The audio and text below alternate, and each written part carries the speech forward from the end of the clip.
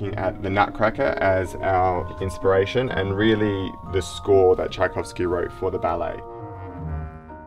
Starting here with the Prince of the Dolls and the Tin Soldiers, really talking about the battle between the Nutcracker, Clara, and the Mouse King.